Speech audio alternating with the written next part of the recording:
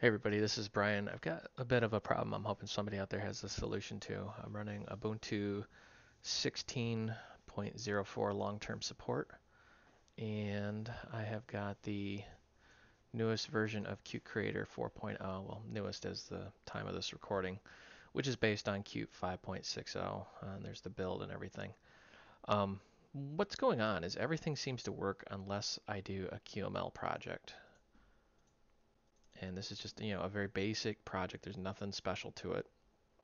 And it seems to hang right here on engine load. So it'll make this QML application engine, and I'm not sure if it's engine load or if it's actually the constructor of this. I haven't really had a chance to deep dive into this thing. But what happens is when you run this, the application actually runs, and you see the application window blank down here. Now I can go in here and I can access all of Qt Creator, and everything seems to work while it's running.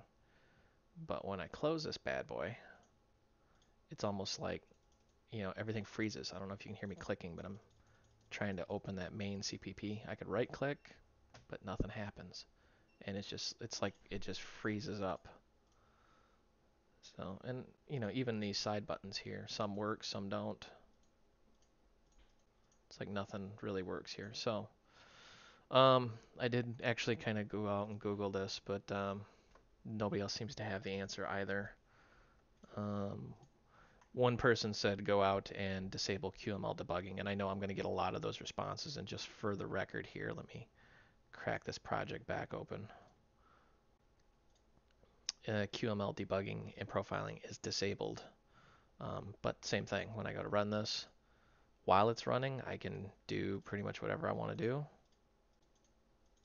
But the minute I quit the application, it freezes up and just bam, doesn't work. Everything locks. The only way I found to fix it is to actually close out Qt Creator, which is a royal pain if you're trying to do any sort of development. So that's it. I'm hoping somebody has an answer to this. Otherwise, I'm going to have to move my QML tutorials to either my